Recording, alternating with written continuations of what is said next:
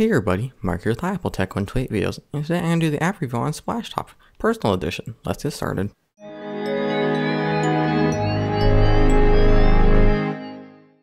When you launch the app, this is the page you'll be greeted with after you sign into your free account and download the Splashtop streamer on Mac or Windows. On the top left corner is the refresh button to refresh your computers. And on the middle, it says it's a Personal Edition. Over on the right, you have your settings tab. Below settings is the share option also. The help button is located in the bottom right corner, and the in-app purchases option is in the bottom left corner. And it contains two in-app purchases that you can get. It's the Anywhere Access Pack and the Productivity Pack. So let's take a look at them. The Anywhere Access Pack lets you access your Mac or Windows computer, and you do not need to be on the same Wi-Fi connection, which is good if you're traveling away from the office and you need to access a quick file and you're not on that same network as your computer. The Productivity Pack is a must-have for anybody. You could configure shortcuts and gamepad for stuff like Microsoft Word, and it's very neat, and whiteboard, which is very cool. You can draw on your screen. I'll show you more on that in a little bit. If you are on that same Wi-Fi connection as the computer, it will show up right here. And on the far right, you have this settings button, and you can change the resolution of the screen that will be displayed on your iPad. To connect, all we need to do is just tap that computer and it will automatically load up, and it will bring you a hints and gestures menu. And now as you can see, we are running OS X Mountain Lion on our iPad. The really neat feature about this is that you have the ability to control every single thing on your Mac or Windows computer just from your iPad. And you can do this on your iPad, iPad mini, or a device in the Android market that has that. So you can see I can just go through some internet pages right here. If I want to, I could edit some files, type a couple emails, whatever I want. If it's a little small, because computers aren't optimized for touch, you can zoom in and your mouse seems to stays the same size, but your screen gets bigger. So you can just use one finger after you zoom in to move around the screen, and it's just really cool.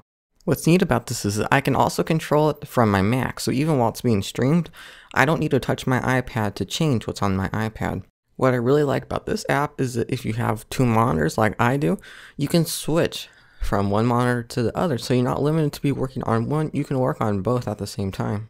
And again, I can do whatever I want on this monitor, just like I did on my first monitor, and just like I can do on my Mac. You can pop up your keyboard by using that button, and you can just type out some emails, some articles or documents, whatever, and it's the same exact keyboard that you have on your iPad, so you're going to be familiar with that type of keyboard.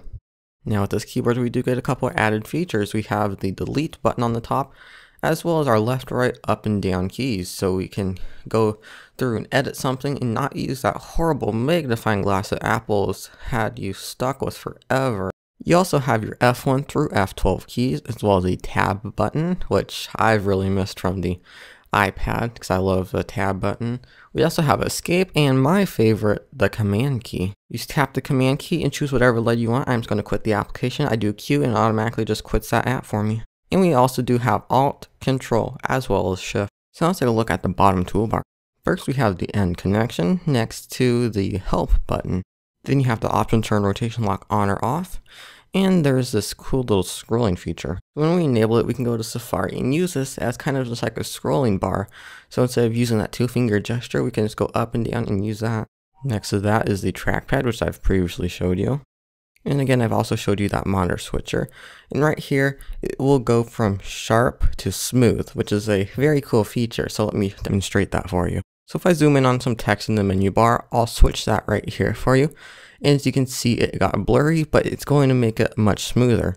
So that just went from sharp to smooth. And now I'm just going to go back from smooth to sharp. And as you can see how the clarity increases right there. And finally for you right here, we do have our arrow keys just like you would see on that keyboard that I already showed you. Now on this side is in-app purchases. So right here you can add in-app purchases. There's your whiteboard as well as some editing tools. So this is the editing tools, and it would be very good for if you're working in a document. You can copy, paste, cut, save, open a file, undo, redo. You can preview something, a whole bunch of different cool things. And next we have one of the coolest features, and that is whiteboard. So with whiteboard, you can just draw on your screen, and you get tons of different little pens that you can use also. So you can highlight something like this one. The last one that I showed you was a pen.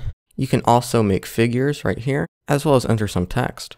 If you messed up, you can also erase this, as well as erase all. And there's also something that's like a laser pointer, kind of. You can't really see it that good on a black wallpaper, but you can kind of see it a little bit right there.